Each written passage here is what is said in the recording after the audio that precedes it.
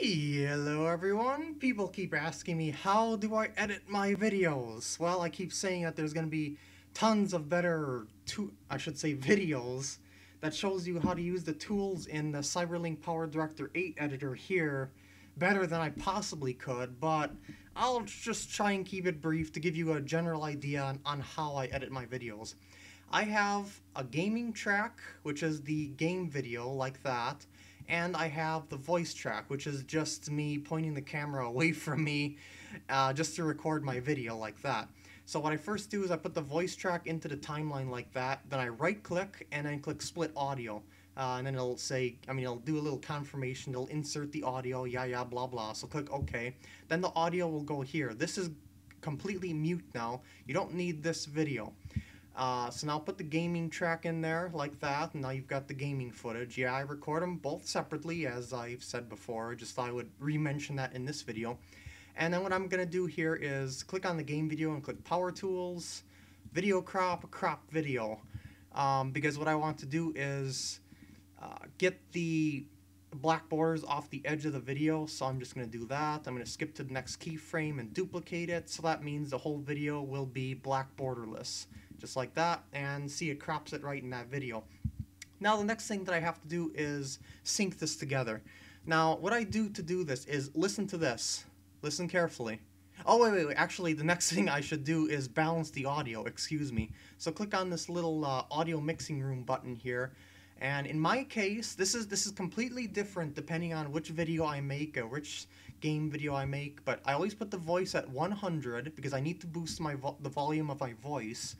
And then the game video track I have to tweak depending on which video I'm making. In this case, for Mario Sunshine, between like somewhere around 10 to 8 is good for my Mario Sunshine. And always make sure that this bar here on the timeline is all the way to the left when you do that, so it'll automatically adjust the whole video track at the same time, rather than watch this, like making a point in the video. See that on the thingy down here? Yeah, see that? You don't want that, so press Control Z to cancel if you ever have to do that. Now, listen to this thing that I do on my voice track. You hear that? That's me pressing a button very hard next to the camera to indicate that I'm doing something on screen. In this case, it's unpausing the game. Now, watch what happens on the video up here. See that? You can tell that they're off sync. However, I can sync them up just by that sound alone. So what I'm going to do is click the voice track here, and behind that mark, see down here, I'm going to split it like that, and then right click, remove. That'll make it easier for me to sync this up, and then I'm going to drag that audio track over to near where the pause was on this timeline here. So let's just do that and listen. The click is a little bit ahead of time, so I gotta move it.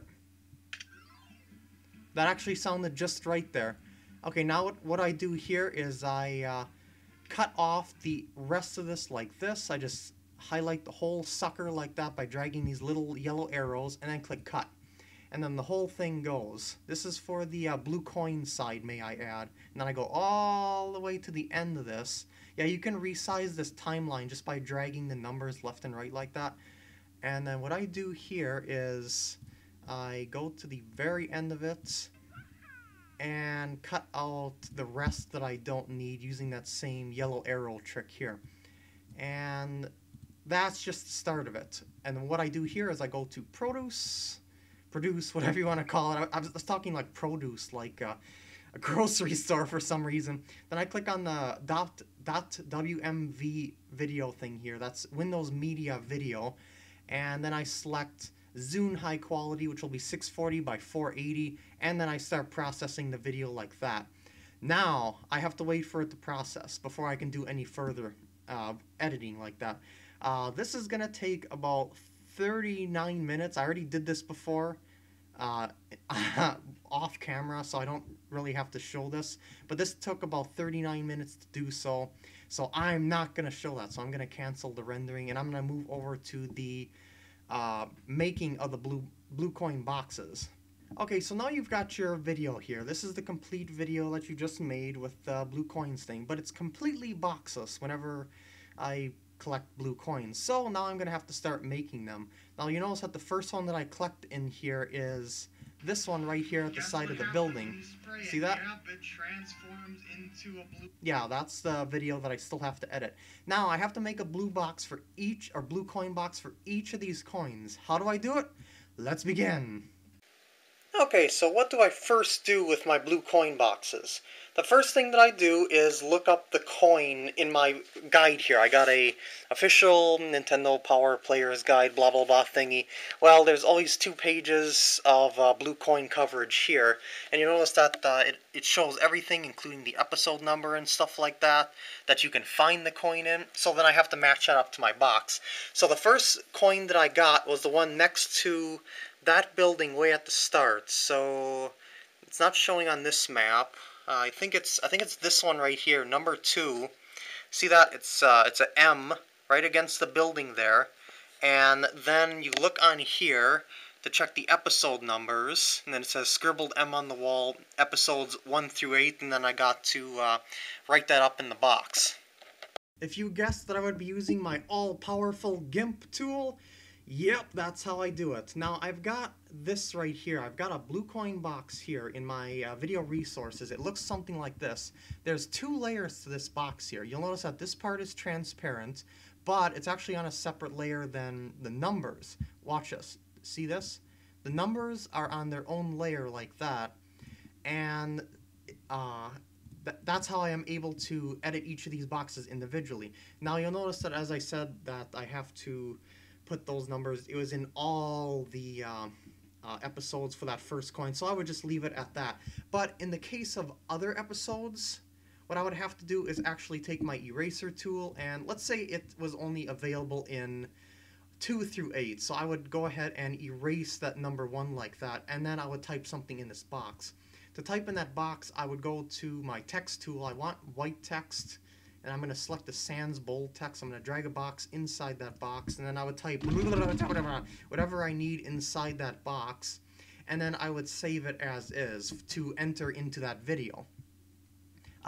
This basically is added into it as another video layer. I'm going to show you that when I get back to my video editor. Alright, now I'm back in the video editor. Let's say that this image that I made, the PNG image, is the image that I wanted to use. So, you know, I don't have any text in it right now. I'm just making this as a quick video here. Well, as you see on the video, that's about the time when I'm going to collect the coin. So I would drag that onto pip track number 1, and then it'll appear into the video. This top track here is considered to be the lowest one. Then you go pip track 1, 2, 3, etc. and they each go higher up, and that indicates which layer is on top of the other.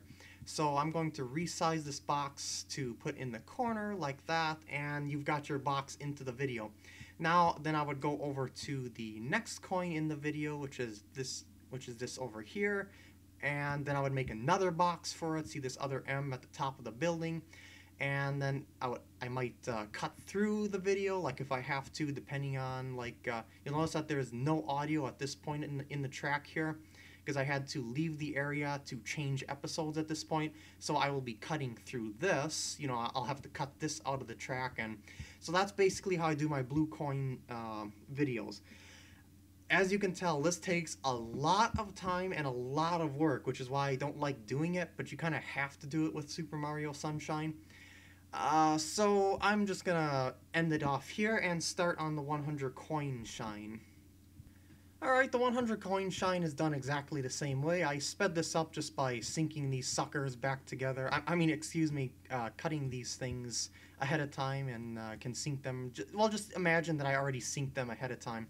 Well, now I've got this new box here. Yeah, I have a box for pretty much anything here. I've also got a box for just typing stuff into, like a completely blank box like that. I've got a box for the 100 coins that'll tell you, that I'll put in the video, that'll say how long. Yes, I did all this stuff custom for the videos. Like, it took me 13 minutes and 34 seconds to make that, the 100 coin video and stuff like that, and it's basically done the exact same way. And if I ever want to merge 2 points of a video together, like smoothly, without like having a jump cut or something, like I'm just gonna split some of the stuff up here. I already did this ahead of time so I can experiment with this. So let's imagine that I wanted to join this stuff together like that. Now, I want to merge both my voice and the game audio at the exact same time. So I'm not going to be able to do that under the current settings. So I have to click this button at the upper left corner, click that edit, then go to preferences, then go to editing, and then click link all tracks when moving or removing content. So that'll basically sync all the tracks together. This reminds me, I should also mention something about the voice track. When I split the audio away from that useless video track and, just use the audio, I have to have that box unchecked. Otherwise, I'll remove both the video and the audio at the same time. That's key to it.